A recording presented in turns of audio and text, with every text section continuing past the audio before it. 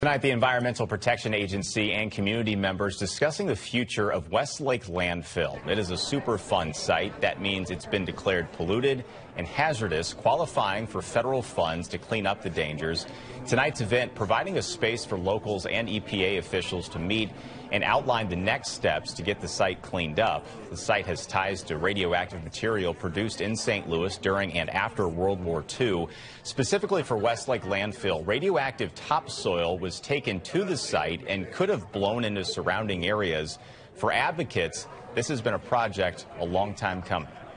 It's been a long 11+ years from what they thought, the EPA thought the site was, to now today what it really is in their cleanup plan.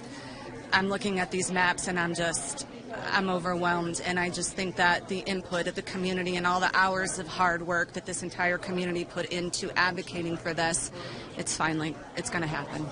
Well, despite questions on how and when the cleanup will happen, advocates hope this project can get moving soon.